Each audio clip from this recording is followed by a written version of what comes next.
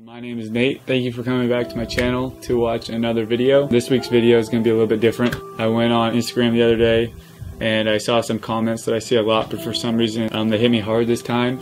And I went to Snapchat and he had a huge Snapchat rant about it. And I got a lot of good feedback.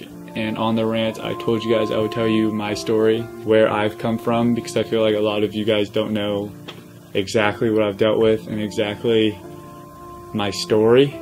You just see what I post on Instagram, see what I tweet and all that stuff. You haven't seen my past. So today I'm going to tell you guys, this is not written down, this is not planned out, this is very personal to me. This is a very important video to me, that you guys getting to know me better. I haven't really told anyone my story from my side, like what I've been through completely, so this is the first time I'll really be opening up. I'll do the best I can. If it's not good, it's not good. I don't know how it's gonna go. So yeah. My name's Nate Garner, and this is my story. I was born on December 22nd, 1996 at St. Jude Hospital in Fullerton, California. Just a normal kid growing up here with two lovely parents in Brea. Good life. I was really good at sports. Basketball, scored the point. Track, win all my races. Soccer, scored the goals.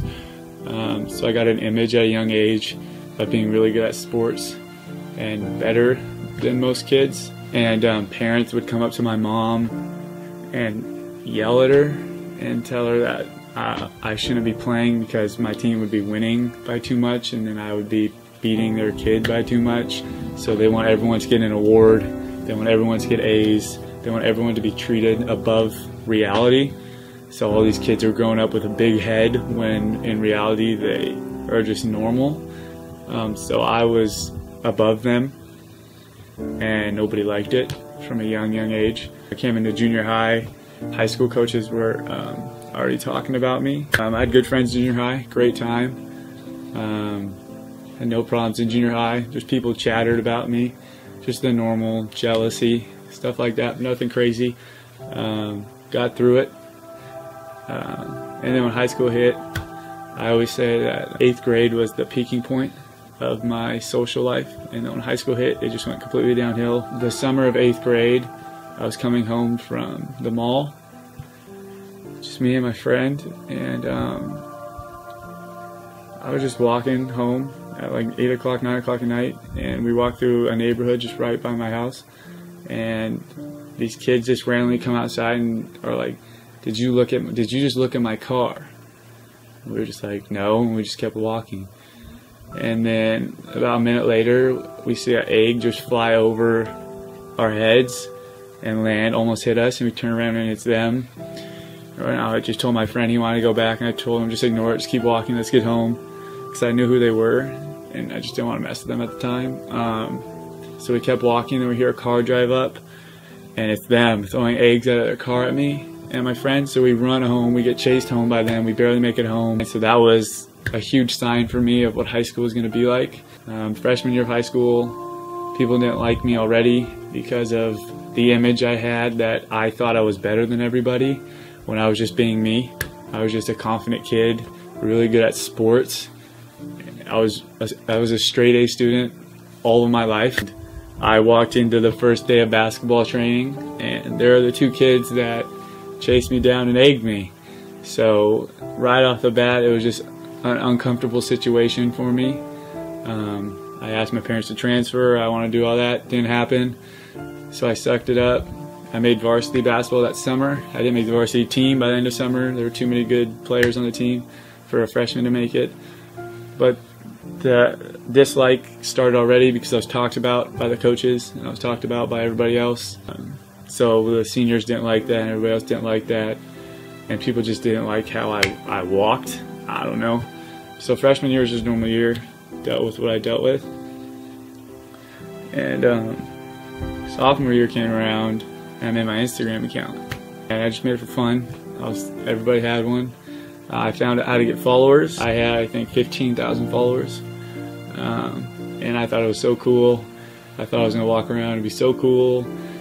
But I forgot where I lived. I walked into school and got the exact opposite of what I expected to get. I got nothing but negativity thrown at me. I lost all my friends, and I was the laughing stock of the school for whatever reason. For the pictures I posted, they finally saw, this city finally saw vulnerability in me to where they could hate on me, and they didn't have that before. And I lost all my friends. I didn't really have anybody. I started failing school because I was so alone. I was just living in my room all day. Sophomore year wasn't a good year for me. It was a very big sign that high school wasn't going to be fun. Every day I'd get bumped into. I'd be called a faggot. I'd be called an Instagram loser, selfie faggot. You know, you're a fucking girl. Get off social media, you faggot. You have 12-year-old fans and followers. You should kill yourself. Your followers should kill themselves. Every time I'd walk by somebody, there'd be whispering. You know, people would post Instagram pictures hating on me and post tweets hating on me and all that stuff. And I did absolutely nothing. I had no communications with anybody at the school. I had a group of friends that I lost, and I didn't have any friends after that. 99.9% of the people who disliked me had never had a conversation with me. It was just their way of being jealous, I guess. So sophomore year I hit a massive depression. It was bad. I would come home and hate my life. I'd argue with my parents. And halfway through sophomore year I hit 25,000 followers. And throughout that time, that was my escape. That was my way of enjoying life, because when nobody was there for me and I had nobody, you guys were. My followers, my fans, whatever you want to call them, my social media was there for me, and that was not ever going to go away in my mind.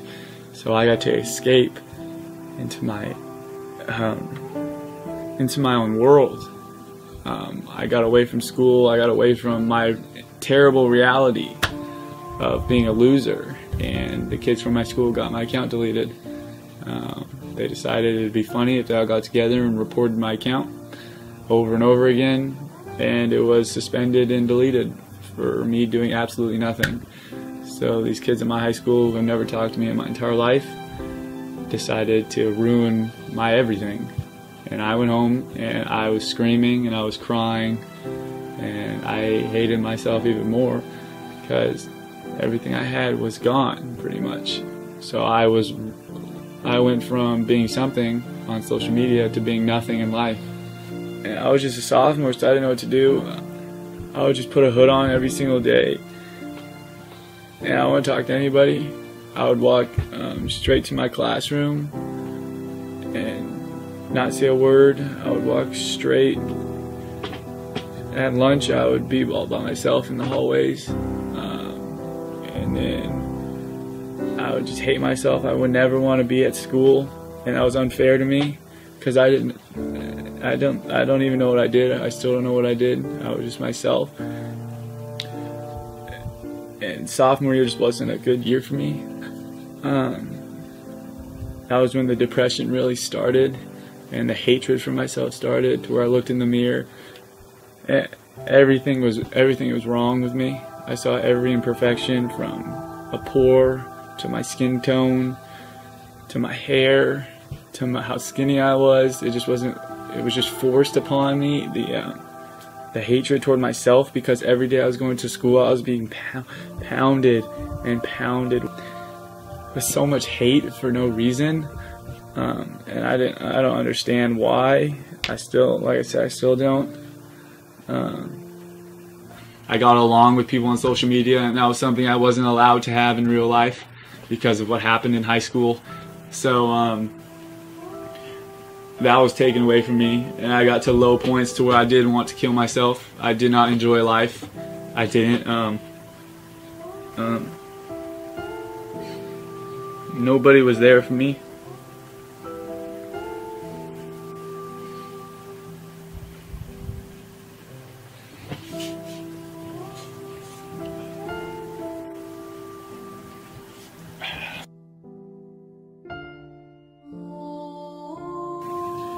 Sorry, I'm not like an emotional person. I don't want to get emotional in front of you guys. But I'm just going to try and show the real me. So yeah, everything was taken away from me. I made a new account. I got so into it, got as many followers as I could. I think summer hit, I had like 80,000 followers. Summer, I didn't talk to a single person. I tanned every single day in the backyard. I would fry my skin because I had bad skin, and I would get hated on from people at school, like, oh, look at your fucking acne, you're so ugly, bro, look at your skin, you're so gross. And all the girls would be like, oh, blah, blah, you're so gross. So I would go fry my skin. I'd burn it every single day, so my acne would disappear and it would just be fried skin. Junior year hit, I had tons more followers. I think I had 150,000 followers, and it continued. The hate for no reason. Again, nobody knew who I was as a person. Nobody got to know who I was. Nobody cared. They just found an out for themselves by hating on me. Junior year hit, and I made a hashtag for my fans or my followers. Hashtag Nate Noticed Me, where you post a picture of yourself or you comment on your picture, Nate Noticed Me, and I would go to that and I'd like it. I love to give back to my fans. And everybody at the school made their own hashtag. And that just escalated all the hate because everybody had fun with that. So yeah, junior year, and then that just created nobody. And I had so many suicidal thoughts. I did want to kill myself. I just didn't have anybody. I had no friends. And I didn't know what to do. And I wanted to kill myself for a long time. Why live when nobody wanted to be your friend? Nobody wanted you to be around. At my school, parties you could go to, but there was one little rule. If you were Nate Garner, you weren't allowed to go. So that's what I had to deal with. That I had no option to not have friends. I just wasn't allowed to, for whatever, because I had followers. It didn't make any sense. So my social life was taken away from me. If you were my friend, you got made fun of. If you talked to me, you got made fun of. If I wanted to go to a party, I wasn't allowed to, because I wasn't allowed any parties. Because, you know, who would want Nate Garner at their party, right? I deleted my Instagram because I couldn't deal with the hate, and I would have eventually killed myself. I deleted my Instagram at 315,000 followers, and I didn't think I'd ever make one again. I thought that was done. But the hate just kept going.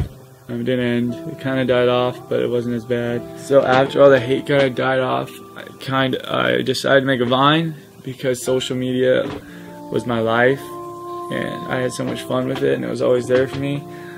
I made a Vine account, and for some weird reason, all my Vine videos got really popular. I started to get followers on Vine, and I just went with it. I was done with everybody. I was done with my life. I hated life. I hated everybody because I did nothing wrong. They made me hate my life, and that was unfair. So I didn't talk to anybody, even if someone tried to say hi to me, whether it was them making fun of me or not. I didn't say hi. I had my hood on, and I walked straight forward, and I ignored them. So they created the image that I was walking around acting like I was better than everybody. So they turned the tables to make me look like the bad person. They said, well, we don't like you because you walk around and act like you're better than everybody. When all of high school, they told me and brought me down and told me that I'm not better than anybody, that I don't deserve anything I have. And in reality, I thought I was below everybody, and I never walked around a day of high school with my head held higher than anybody else. My head was straight on the ground, head down, so nobody looked at me, and I didn't look at them. And I was so insecure, I didn't want anybody to look at me. I didn't want anyone to talk to me, because if they did, they'd be making fun of me. But I got this image because, for whatever reason, that I was too good now, when I never thought that. But I said screw it, so I kept with it, and the hate kind of died off. So to me it kind of worked when I didn't even want that image. It was again given to me. I was forced to have it pretty much, and it worked, so I kept with it. I got tons of followers on Vine. Senior year, after years of begging to my mother to do independent studies, I got independent studies, which was the best decision of my entire life. Focus 100% on social media and giving back to you guys, and do my school at home and not have to deal with any hate at the high school from all those jealous kids. And I blew up on social media, and since then everything's been working out. I finally found myself again. I'm finally starting to love my life again and love myself, and be able to look in the mirror and smile and be confident. It's been a long journey. I've been through a lot to get here, and yeah, because of you guys, I'm having the most amazing time of my life, and it's only the start. And to everybody from Brea who's watching this, because I know a lot of you still creep on me, I'd like to thank you for not letting me go to parties. I'd like to thank you for not letting me have a social life. I'd like to thank you for having me fail in school. I'd like to thank you for making me hate myself. I'd like to thank you for saying I would never make it. I'd like to thank you for all the hateful comments you ever gave me. And I'd like to thank you for being so jealous of me. And you doing that, making me go to the lowest point of my life, only made me go higher. If I became a partier, I could have became an alcoholic and just wanted to party all the time. If I had a great social life, I wouldn't have got on social media and been so committed to what I'm doing. If I got so into school, I'd be going to college next year and want a normal cubicle job and make a terrible wage per year and hate my life in 10 years because I'd be so normal. I'd like to thank you for all the hate comments, because now I know how to deal with them. Now I know how to overcome them, and I know that everything's going to be okay, because you hating on me means you're below me as a person and that you're just jealous. So thank you for that, and thank you for being so jealous of me, because without all of that, none of this would have been possible. And every time you go on social media, I hope it absolutely kills you. Seeing my face retweeted, or seeing my face all over Instagram, or seeing my vines on Vine, or seeing my YouTube videos on YouTube. I hope it absolutely kills you, because I know you still don't like me, and I don't have any problem with you, but that's fine. You'll never get to know the real me. So you have fun with your normal life. I'm gonna have fun living it with my amazing fans and followers, and we're gonna have an amazing life together. And it's all because of you. You helped me elevate higher than I ever thought I'd be. So you go to bed tonight and you realize you helped me. And that's my main message to you guys. That's what I want you guys to take from this. All of you people who are going through bad times, who don't like themselves, who looked in the mirror like I did and hated himself completely, realize, for one, it's going to get better. I promise. It is only going to get better. Those people who don't know me, I'm not arrogant. I'm not selfish. I don't think I'm better than everybody. I'm not up myself. I'm not anything that haters say I am. I've come a long way. I've came from rock bottom all the way to where I am now, and I'm proud of myself for that. I work hard for my body, so I'm allowed to post a shirtless picture on Instagram that doesn't make me up myself.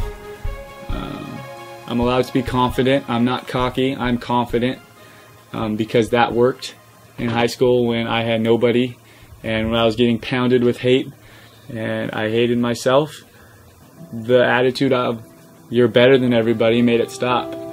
So if I come off as that, I'm sorry. I'm not. To be completely honest, I think I'm below you. I still have a terrible insecurity with myself. I still have all the scars from what happened in high school. And for me, I go to bed and regret a lot of it, because I really do wish that I could talk to my kids about how great my high school life was, but I won't be able to. I never got to experience anything really in high school because it was taken away. Sorry, I'm getting emotional. I'll just keep playing so you guys can see the real me. it hurts me real bad. It hurts me a lot that I didn't have an option to have fun. So if you have any option to go have fun with your life, please don't let anybody bring you down, because you're better than them. Every person, if you deal with hate, if you deal with people who try and bring you down, if you deal with any of that, realize that you are a better person than they are, that they're just 150% jealous of who you are, and they see you and they see a better version of them and they don't like it, so they have to somehow bring you down. So please enjoy life. Please do not let somebody else bring you down that's lower than you are. Make as many friends as you can. Laugh as much as you can and live it up. Please don't be like me and live in your room your whole high school career. You only get 4 years. I'm never going to get it back, but you still have the opportunity to live it up. So, yeah, my name's Nate Garner. This is my story. I hope you enjoyed it. So thank you to everybody who came and watched my story. I'm sorry if I got a little emotional. It's a soft spot in my heart. I hope what you got from this is don't spread negativity, spread positivity. Negativity could kill somebody inside and you wouldn't even know. Because I had my hood on, maybe nobody knew what I was feeling, but I was being destroyed inside.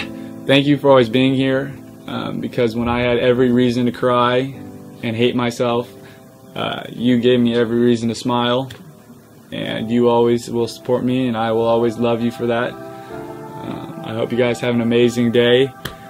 Next week, I was given the opportunity to go to the Little League World Series with Bomb Pop and do giveaways with all the little kids and all the families there. It was an amazing experience. So if you guys could tune in next week and watch that video, it would mean a lot, because it was just one of the best times of my life. If you guys like the video, subscribe to me for videos every Friday. Have an amazing day. Have an amazing life.